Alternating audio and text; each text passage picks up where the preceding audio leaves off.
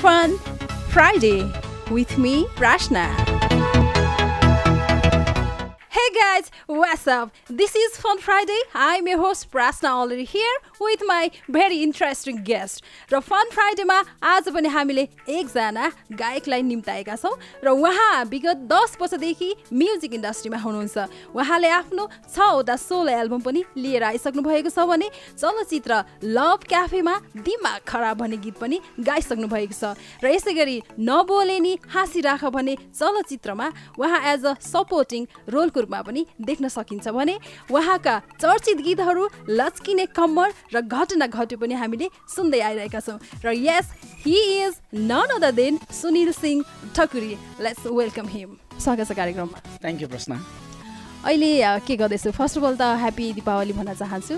तिमीलाई पनि दिवालीको धेरै धेरै शुभकामना दिन चाहन्छु र सम्पूर्ण हिरण्यको साथीहरूलाई एन्ड नेपाली जति पनि हुन्छ दाजुभाइ दिदीबहिनीहरू आमाबाउहरूलाई दिवालीको धेरै धेरै शुभकामना दिन चाहन्छु। भर्खरै मात्र दसैँ सकिएको छ हैन, अनि नेपालीहरूको महान चाड, दोस्रो महान चाडको रूपमा लिइन्छ दीपावली। दीपावलीको चाहिँ विशेष के प्रोग्रामहरू कस्तो छ, के योजनाहरू के छ त? दिवालीको खासै अब यसचोटि चाहिँ मेरो खास बाहिरको प्रोग्राम थियो, अलिकति त्यस्तै अलिकति प्रोग्राम चाहिँ भिजाको कारणले गर्दाखेरि अहिले नेपालमै मनाउँदैछु फ्यामिलीसँग बसेर। त्यही हो, यसचोटि चाहिँ अब नेपालमा चाहिँ आफ्नो फ्यामिलीहरूसँग साथीहरूसँग बसेर चाहिँ मनाउँदैछु। नेपालीहरूले नेपालमा पनि अब विभिन्न प्रोग्रामहरू हुन्छन् हैन, तर अहिलेको टाइममा चाहिँ आर्टिस्टहरू खासै नेपालको प्रोग्रामहरूमा जान त्यति रुचाइएको देखिँदैन। के कारण होला तपाईँको विचारमा? अहिले कस्तो भने अब नेपालमा कस्तो भन्दा बाहिर प्रोग्राम गऱ्यो भने बढी डिमान्ड पनि हुन्छ र पैसा पनि राम्रो इन्कम हुन्छ हैन। नेपालमा थोरै हुन्छ, कतिपय अर्गनाइजर भागिदिने पनि हुन्छ। तर अहिले पहिलाको तुलनामा हैन, मैले देखेको प्रश्न जस्तो दसैँ तिहारमा जस्तो मेरो दसैँमा नेपालगञ्जमा सोलो कन्सर्ट थियो, दसैँमा सोलो कन्सर्ट गरेर आएँ मैले। र अहिले तिहारमा पनि एउटा दुईवटा फाटाफुटा प्रोग्रामको कुराको थियो, पहिला जस्तो छैन। पहिला त एकदम हुन्थ्यो, दसैँ तिहारमा धेरै प्रोग्रामहरू हुन्थ्यो, अफर आउँथ्यो। तर अहिले बाहिरको बढी प्रोग्रामहरू डिमान्ड आएको छ र मान्छेहरूले जति पनि आर्टिस्टहरूले चाहिँ नेपालको प्रोग्राम छाडेर बाहिरतिर जानुहुन्छ, किनकि अब त्यहाँको बढी रेस्पेक्ट पाउने, माया पाउने र पैसा पनि राम्रै आउने भएको कारणले गर्दा। अनि नेपालको अर्गनाइजरहरूले अलिकति दुःख पनि दिनुहुन्छ भन्ने हल्ला सुनिन्छ हैन, यो कतिको सत्य छ? किनभने अब तिमी आफै पनि आर्टिस्ट छौ हैन, अब विभिन्न ठाउँमा प्रोग्रामहरू गर्न गइरहेको हुन्छौ, यस्तो समस्यामा परेको छौ कि छैन पर्सनली? एकदम यो समस्यामा 2-3 चोटि परिसकेको छु म हैन, आफै परिसकेको छु। र कतिपय अर्गनाइजर हैन, अब तिमीलाई पनि थाहा होला, तिमी पनि आज राम्रो सिङ्गर हो हैन, तिमीले पनि भोगेको कुरा हो। र कस्तो भने कतिपय सिङ्गरहरू चाहिँ यस्तो जति हामीले डिल भइरहेको हुन्छ प्रोग्राम हेरेर पछि राम्रो घुलमिल भएर आज उहाँहरूले सम्मान गरेर आज बढी नै रेस्पेक्ट गरेर आज बढी नै हुन्छ नि अमाउन्ट दिएर उहाँले चाहिँ स्वागत गर्नुहुन्छ है। एनिवे हामी कार्यक्रम फन फ्राइडेमा छौँ, एकदमै रमाइलो र सान्दर्भिक कुराहरू हामी गरिरहेका छौँ र अलिकति हामी रमाइलो गर्ने कोसिस गरौँ होइन। गीत सङ्गीत बाहेक चाहिँ सुनिललाई के गर्न मन लाग्छ? डान्स गर्छु म होइन, समटाइम चाहिँ पार्टी जानु मन लाग्छ होइन, पार्टी पनि गइरहेको हुन्छु। अनि जो साथीहरूसँग यस्तो रमाइलो फन गर्नु मन लाग्छ, घुम्नु मन लाग्छ होइन, जिस्काउनु मन लाग्छ। म अलिक बिन्दास मान्छे छु अलि। त्यसको भन्ने बित्तिकै झगडा गर्ने ठाउँ अनि त्यहाँनिर मुख छाड्ने टाइपको भन्ने हाम्रो बुझाइ छ नि त होइन। तिमी अब जाँदाखेरि तिमीले भोगेको जुन एक्सपिरियन्स अनुसार चाहिँ जो रमाइलो गर्ने ठाउँ मात्रै हो, झगडा गर्ने ठाउँ होइन? त्यो चाहिँ डेफिनेटली अब रमाइलो गर्ने ठाउँ हो होइन। कहिले काहीँ टच हुन्छ, कहिले के हुन्छ नि, त्यो हिसाबले चाहिँ सिम्पली लिनुपर्छ होइन, म भर पर्ने कुरा। राइट हो। ओके, भनेपछि रमाइलो गर्नको लागि डिस्को क्लब कहिलेकाहीँ जाने गर्छ होइन। अब स्कुलको टाइममा चाहिँ सुनिल कस्तो टाइपको थियो, या भनौँ साथीहरूसँग झगडा गर्थ्यो कि गर्दैन थियो, अनि केटीहरूको केसमा कतिको फाइट पर्यो, अलिकति सेयर गरिदेऊ न। एक्चुअली भन्नुपर्दाखेरि म सानोमा चाहिँ एकदम चञ्चले चुलबुले थिएँ म होइन, एकदम अब गाउँमा अलिकति काँक्रा चोर्ने हुन्छ नि घरको। तिमी काँक्रा चोर? घरको कान्छो छोरा थिएँ होइन, अलि फडा टाइपको थिएँ, अलिक कुखुरा चोर्ने त्यस्तो टाइपको हो, सिरियसली हो। भनेपछि गाउँको सबै कुखुरा तिमीले छोरा? मेरो दाजु चाहिँ एकदम पढन्ते हुनुहुन्थ्यो होइन, म चाहिँ एकदम फडाएको थिएँ होइन। म्युजिक डान्स भने चाहिँ म कुदिहाल्थेँ, सिङ्गिने चाहिँ होइन। मलाई टिचरहरूले जुन चाहिँ लाइक अरू गाउँको मान्छेहरूले जस्तो मेरो घर नेपालगञ्ज ए गाउँ भन्ने ठाउँ छैन, अनि बी गाउँ सी गाउँ डी गाउँ जहाँ हुन्छ नि त्यहाँ चाहिँ अफर आइहाल्थ्यो, म कुदि पनि हाल्थेँ होइन, त्यस्तो टाइपको थिएँ। अनि स्टडी चाहिँ एकदम मेरो विक थियो भने चाहिँ त्यो अलिकति फडा भएको कारणले गर्दा त्यो बिन्दास टाइपको त्यो टाइपको क्यारेक्टर थिएँ म बच्चामा चाहिँ। ओके, भनेपछि पढाइमा खासै ध्यान नभएको तर गीत सङ्गीतमा चाहिँ एकदमै रमाउने खालको नेचर सुनिलको। अनि स्कुलमा नै कुरा गरौँ होइन, स्कुलमा केटीहरूलाई प्रपोज गर्दाखेरि झापड खाएको त्यस्तो सिचुएसन आयो कि होइन? त्यस्तो झापड खाएको सिचुएसन चाहिँ आएन होइन। जस्तो म गाउँमा पढ्थेँ, त्यहाँ अलिकति बिग्रियो भनेर होइन, त्यहाँबाट मलाई दाजुले यहाँ काठमाडौँ लिएर आउनुभयो। एकदमै बिग्रियो भने चाहिँ नि त्यहाँ अलिक देख्नै नहुने जिस्काइन्थ्यो, फ्लटिङ गरिन्थ्यो होइन। अब जस्तो अब त्यति बेला होइन बिचमा एउटा केटी साथी हुन्थ्यो, मैले लेटर दिन्थेँ, उसले अर्कोलाई लेटर दिन्थ्यो, उसले मलाई दिन्थ्यो होइन, तर बोल्दैन थियो होइन। 5 क्लासमा पढेको थियो, अट्र्याक्सन मात्रै लभ चाहिँ होइन जस्तो लाग्छ मलाई होइन। जस्तो अब उसको पनि केटी साथी, मेरो पनि केटी साथी, मैले लेटर दिन्थेँ, उसलाई दिन्थ्यो, उसले लेटर दिन्थ्यो मलाई। म काठमाडौँ आउँछ पनि त्यस्तो हुन्थ्यो है। लेटर चाहिँ मेरो 5 क्लासदेखि नै लभ लेटर लेख्यो। 5 क्लासमा लभ परेको त्यो चाहिँ जस्ट लाइक अट्र्याक्सन मात्रै थियो जस्तो अहिले आएर। कति क्लास पुग्दासम्म लभ परिराख्यो? होइन 5 क्लासमा पऱ्यो होइन, त्यसपछि अनि म काठमाडौँ पढ्न आएँ। पढ्न आएपछि फेरि मेरो मामा हुनुहुन्थ्यो, जित मामा भन्ने हुनुहुन्थ्यो, उहाँले चाहिँ लेटर लगिदिनु हुन्थ्यो होइन। याद छ मलाई, काठमाडौँबाट नेपाल मामाले भान्साको लभ लेटर पुऱ्याइदिनु लगिदिनु। उहाँ हुँदा त्यो साथी थियो, एउटा केटी साथी थियो, त्यसले गर्थ्यो सरी। अनि यहाँ हुँदा त्यसपछि आएर म चाहिँ अलिकति अब अलिकति उमेर अलिकति उ भएपछि अब स्टडीतिर म लागेँ। म अलिकति यहाँ आएपछि दाइ एउटा सङ्गत भन्छ क्या मान्छे, क्या सङ्गत अनुसार फल हुँदो रहेछ। अलिकति दाइसँग पढ्ने इन्भाइरोमेन्ट आयो भयो काठमाडौँमा, दाइ एकदम पढ्ने भयो होइन। म पनि अलिकति पढाइमा इन्ट्रेस्ट राख्न थालेँ अनि राम्रै भयो स्टडी। यहाँ काठमाडौँ आएपछि म्युजिक पनि अलिअलि स्कुलको प्रोग्रामहरूमा, कलेजको प्रोग्रामहरूमा गरेर आउँथेँ म। यहाँ आएर चाहिँ अलिकति चाहिँ के भयो जस्तो फिल लाग्छ मलाई। जस्ट काठमाडौँ आइसकेपछि तिम्रो म्युजिक प्लस एजुकेसन पनि राम्रो हुन थाल्यो। राइट हो। कार्यक्रम फन फ्राइडेमा छौँ हामी, एकदमै रमाइलो कुराकानी गर्दैछौँ। आज हामीसँग हुनुहुन्छ सुनिल सिंह ठकुरी र उहाँसँग फेरि पनि म कन्टिन्यू कुराकानी गर्न चाहन्छु। फेरि पनि स्वागत छ। थ्याङ्क यू सो मच प्रश्न। अब इन्ट्रेस्टिङ कुरा गर्न चाहन्छु म होइन। तिमी अब हाँसिरहन्छौ है, तर कहिलेकाहीँ त रिस पनि उठ्छ होला नि त। रिस उठेको बेला चाहिँ के गर्न मन लाग्छ? म हतपति रिसाउँदैन होइन, अलवेज म हाँसिरहेको हुन्छु, तर मान्छेको नेचरमा कहिले रिसाउँछ होइन। तर म रिस उठेको बेला म डान्स गर्छु क्या, त्यसपछि माइन्ड नै कुल हुन्छ। कसैसँग रिस उठ्यो भने चाहिँ के गर्छौ? कुनै व्यक्ति विशेषसँग रिस उठ्यो भने? त्यो व्यक्ति विशेषसँग रिस उठ्यो भने म त्यसलाई चाहिँ जस्तो माइनर लिँदैन, छ नि त्यस्तो ठुलो जाँदैन। कहिले काहीँ मान्छेसँग हुन्छ होइन, त्यसलाई म बिर्सिहाल्छु, तुरुन्तै बिर्सिहाल्छु। गर्लफ्रेन्डसँग झगडा पर्दाखेरिको नरमाइलो कुनै त्यस्तो मोमेन्ट छ जुन सेयर गर्न चाहन्छु? त्यस्तो छैन, अलवेज गर्लफ्रेन्ड मेरो बिचमा के थियो भने सबैको अन्डरस्ट्यान्डिङ थियो होइन। अब बिचमा आएर कतिपय कुराहरू हुन्छ, अब पछि आएर हुन्छ नि सानो कुराहरूले गर्दाखेरि अब अलिक दूरी बढ्छ नि। तर हामी राम्रोसँग छुट्यो क्या हामी चाहिँ, हुन्छ नि लाइक मैले चाहिँ कस्तो भने नि अब सानो कुरामा केही झगडा भयो, उसले चाहिँ धेरै सङ्घ गर्थ्यो क्या, मलाई धेरै सङ्घ गर्ने। तिमी केटीसँग धेरै हिँड्ने भएर धेरै सङ्घ गर्ने होइन। ट्रस्ट भन्ने संसार भनेको त विश्वास र माया माडेको छ नि त होइन। तिमीले उसलाई बुझाउन सकेनौ? त्यो त मैले कतिचोटि भनेको होइन, विश्वासै नगर्ने, फलोअप गर्ने, त्यहाँ गएर झगडा गरिदिने। अब कोही दिदी हुन्छ, कोही बहिनी हुन्छ होइन। त्यो कुराहरू चाहिँ नभएपछि चाहिँ अलिकति अनि राम्रोसँग चाहिँ हामीले चाहिँ मिलेर नै ब्रेकअप गरे। भनेपछि लभ पढ्न सजिलो छ, तर त्यसलाई निभाउन अलिकति गाह्रो नै छ, किनभने दुईजना बिचको मिसअन्डरस्ट्यान्ड भयो भने समस्या आउँछ है।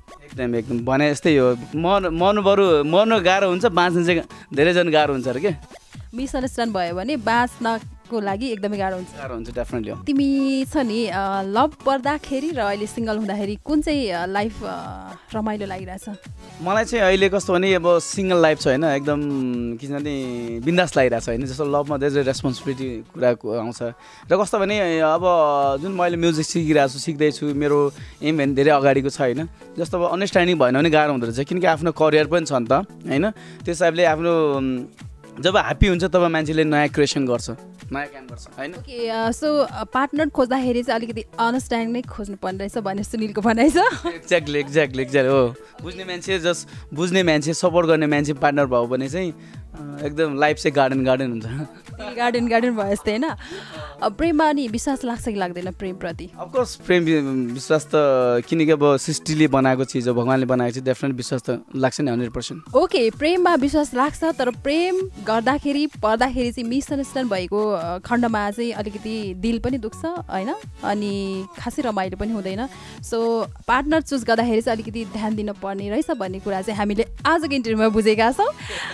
र फेरि पनि म अर्को रमाइलो क्वेसन गर्न चाहन्छु। सुनिल सिंह ठकुरी नै भएको ठिक छ कि या कुनै हुन्छ नि लिङ्ग परिवर्तन गर्न पायो भने चाहिँ को हुन चाहन्छु?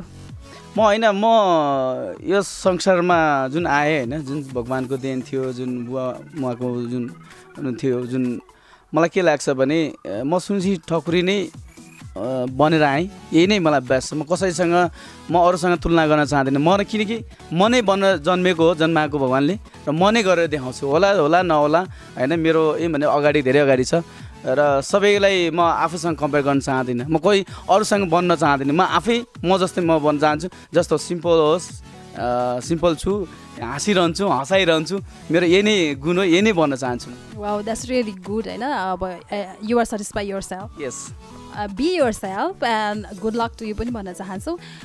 अलिकति हामी रोमान्टिक कुरातिर जाउँ होइन। अब सेलिब्रिटी क्रस चाहिँ भएको छ कि छैन? त्यस्तो भएको छैन भन्दा पनि हुन्छ। कुनै सेलिब्रिटीसँग पनि हुन्छ नि, डेट जान पायो भने चाहिँ यो सेलिब्रिटीसँग जान्छु भन्ने खालको कुनै ड्रिम त्यस्तो कहिले पनि देखेनौ?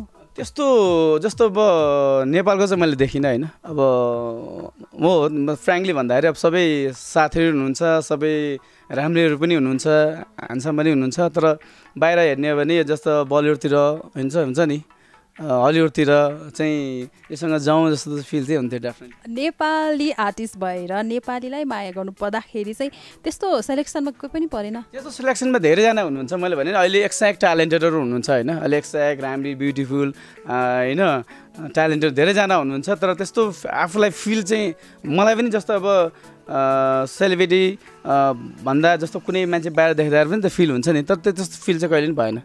केटीहरूको कुनै बडीको पार्ट चाहिँ कुन चाहिँ पार्ट देख्दाखेरि चाहिँ अलिकति एट्र्याक्सन बढ्छ? मलाई चाहिँ बडी जस्तो आँखा देख्दाखेरि चाहिँ अनि लिप देख्दाखेरि चाहिँ एट्र्याक्सन बढ्छ। ओके, केटीहरूको आँखा र लिप्स देखेपछि चाहिँ सुनिल एट्र्याक्टिभ हुन्छ।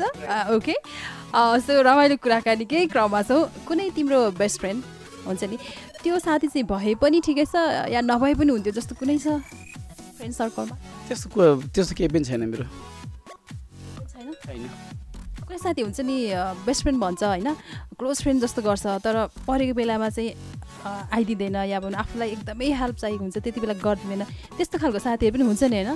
त्यस्तो बेला मेरो पहिला कलेज लाइफमा एक दुईजना बेस्ट फ्रेन्ड थियो, सबै युकेमा छ होइन। उनीहरू थियो, अब उनीहरूले सधैँ यहाँ हुँदाखेरि चाहिँ हामी एक्लै अर्कालाई हेल्प गर्ने परेको बेला गर्थ्यो। तर अहिले आएर मेरो कुनै पनि त्यस्तो लाइक स्पेसली बेस्टी चाहिँ भएको छैन। हाम्रो साथीहरू छ, हेलोआई छ होइन, कुरै क्लोज छ। अब आफ्नो काममा चाहिँ परेको हेलोआई गरिन्छ त्यति हो। त्यस्तो चाहिँ अहिले एकदम बेस्ट भन्ने चाहिँ बेस्ट फ्रेन्ड चाहिँ अहिले छैन। बेस्ट फ्रेन्ड छैन? तिम्रो यति धेरै साथीहरू छन् तर बेस्ट फ्रेन्ड छैन, हाउ स्याड। तिम्रो कुनै साथी नजिकको साथी भनौँ न, बेस्ट फ्रेन्ड नभए पनि कोही साथीहरू त हुन्छ नि नजिकको साथीहरू, त्यो साथी मध्ये कुनै एकजनालाई चाहिँ डियोड्रेन्ट दिन चाहने त्यस्तो खालको साथी छ? त्यस्तो अहिले मेरो भने लट्स अफ साथी छ होइन। अब नाम होइन, डियोड्रेन्ट मतलब हु स्मेल ब्याड क्या, त्यस्तो खालको छ कोही? त्यस्तो छैन, कुनै पनि छैन। सबै सिमिलर छ। मैले किनभने त्यस्तो लाइक हुन्छ नि, त्यो भइदिएको भए त फेरि अर्कै भइहाल्थ्यो नि। अनि माउथ फ्रेसर दिने कोही साथी छ? त्यस्तो पनि छैन। छैन है, सबै जे होस् हाइजेनिक छन्। भेरी नाइस, एकदमै रमाइलो कन्भर्सेसन भइरहेको छ सुनिलसँग। तिमीले स्कुलमा कह त पढेर आएको छ होइन, कह ग्यासम्म भन्न सक्छौ? जस्ट कन्फ्युजै हुन्छ होला सायद। ट्राई गर नि त। क ख ग घ ङ च छ ज झ ण त थ द ध न। त्यसपछि कन्फ्युज भएछ, मलाई आएन कन्फ्युज तर तमा कन्फ्युज भनेपछि तिमीले ग्यासम्म पनि स्कुलमा पढेनौ जस्तो छ। तर अब अहिले बिचमा धेरै तिमी होइन अलिकति बदमास थियौ नि त स्कुलमा, भाग्थ्यौ होला त्यति बेला, तिमी भाग्यौ होला? भागेँ, त्यति बेला भागेको थिएँ म पढ्नु। ओके, 1 20 सम्म, 20 देखि ब्याक 1 सम्म आउन सक्छौ? 19 18 17 16 15 14 13 12 11 10 9 8 7 6 5 4 3 2 1। Well done. यो चाहिँ मिलायो, कह चाहिँ मिलाएन है? अलि त तर टमा चाहिँ कन्फ्युज भयो क्या। एनिवे रमाइलो भइरहेछ। तिमीले बाथरुममा सँगै नुहाएको छौ? बाथरुममा कोसँग? कोहीसँग? अरे यार त्यो सेपरेट कुरा चाहिँ नभनौँ यार, यहाँ भन्नै पर्छ होइन। पहिला गर्लफ्रेन्डसँग डेफिनेटली हुन्थ्यो। त्यस बाथरुममा सँगै नुहाएको छौ नुहाएको छु how was the feelings very good Sunil तिम्रो गीतहरू अब निकै नै फेमस छ दर्शक श्रोताहरूले एकदमै मन पराउनु भएको छ होइन त्यो गीतहरूमध्ये जुन सुपरहिट गीत भएको छ त्यो कुनै एउटा सुनाइदेऊ न हुन्छ म एउटा चाहिँ लक्ष्मीकामा सुनाउँछु है अब यस्तो हट मान्छे अगाडि त अब त्यो सुनाउनु पर्यो ओके तिम्रो लच्किने कम्मर मेरै छ नम्बर मायाले सजाउने तिम्रो लच्किने कम्मर मेरै छ नम्बर मायाले सजाउने एकछिनलाई होइन जीवनभर तिमीलाई एकछिनलाई होइन जीवनभर तिमीलाई म छु मायाले अङ्गर्ने तिम्रो लच्किने कम्मर मेरै छ नम्बर मायाले सजाउने Wow, thank you so much. यस्तो राम्रो गीत सुनाइदिएकोमा thank you.